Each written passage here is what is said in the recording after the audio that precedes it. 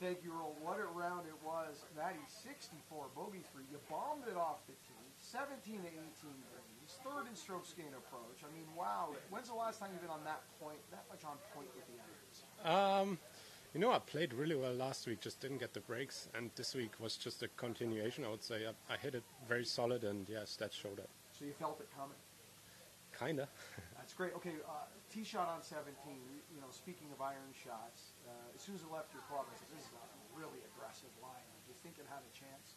You know, it wasn't a great number. I thought my 8-iron would end up like 5-6 meters short, but I kind of hit it really good, and I was a bit pumped. So, you know, it was getting there. I'm Canadian, so I get the meter reference. I don't know if our audience will, but we'll get Earl, our host, to explain that. Just over 20 feet. 20 feet. 20 feet. Okay. Putt up the hill, I would take that. So I thought I could make an aggressive swing at it, and that's much easier to do on a hole like that. You come to us via the Corn Ferry Tour. That's a tour where you need to be comfortable in going low, making birdies. This venue this week, these 3 courses, you've got to keep making birdies going low. Comfortable environment for you? Oh, 100%. I think that really suits me. That I like making a lot of birdies. I like being aggressive, and yeah, we keep going. A lot of fun to watch. Great play. We'll see you out there tomorrow. Thank you, sir. Awesome. Matty, you've experienced a lot of weather conditions playing in Europe as well as here, but when it's calm like this, I mean, do you savor that? Do you prefer that? Do you like that? I don't know. I think I appreciate every kind of challenge. Like I want to be good in every kind of weather. So, but obviously this is a bit easier. But you still have to hit the shots right. When you come here to a tournament that you haven't played before, and there's 3 golf courses that you have to learn and experience, how much of a challenge is that for you?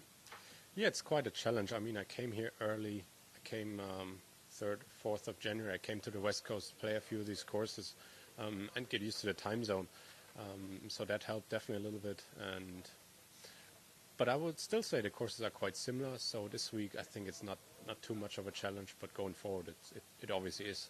This is always the stadium course is always the one that provides the biggest challenge for most players here. And it must feel good to get off to a start like that on this golf course first, knowing that the other 2 pretty much give up a few more birdies.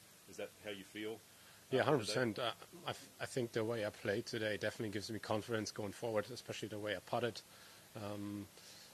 Putted my shorties very good and hit it good off the tee. Hit some good iron shots. Yeah, just keep it going like that. You mentioned earlier that you played nicely last week, yeah. but you did miss the cut. I did. And if I look back through your season so far, there's a few missed cuts and a couple of finishes that aren't very high. What has changed in you to produce this round today? You know, I have a new coach since, kind of December. We did a lot of work over the break, worked hard on my swing, my short game, my putting, and I think everything starts to feel pretty good now. And yeah, I have fun doing it, and I have fun getting better. Yeah, that's when you say a new coach, who is it, and what kind of prompted the change? His name is Marian Mustache. He's from Germany. He worked with my buddy Max Kiefer this year, and I spent a lot of time with him in Europe, and I got to know how he coaches, and I kind of liked it a lot. So yeah, I wanted to try that out, and it's been pretty good so far. And I just wanted to ask you, I know your caddy, Mike Waite, he's caddy for a number of players, had a lot of success. I know you guys had your first event when you were an amateur at the Open Championship, but you've stayed together since that. What do you like about Mike, and what does he bring to your game? Yeah, Mike, or Sponge, how everyone calls him.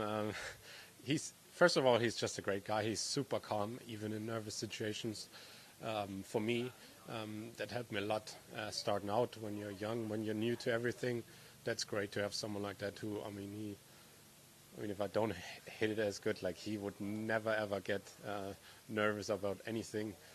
He just takes things the way they are and tries to make the best out of it. So his character is a really good attribution to everything, I would say. And obviously he's super knowledgeable and knows what to do. And one more thing, this is only your 13th event on tour. You're a rookie. But just take me back to the Barbasol tournament in Kentucky. You've had a top 10 there, and I know you went to school nearby. How much confidence did that give you at that event to continue to, to come over here and play? I mean, super much confidence. Every time you show up and do something good, you can do it, right? Barber stall, I mean, it's a grass I'm very familiar with, and so is this week actually the greens. I like putting on these a bit more so far than on Bermuda, which is just normal for a German guy, I would say, but yeah, that's how it is. Thanks for your time. Thank you very much. Awesome.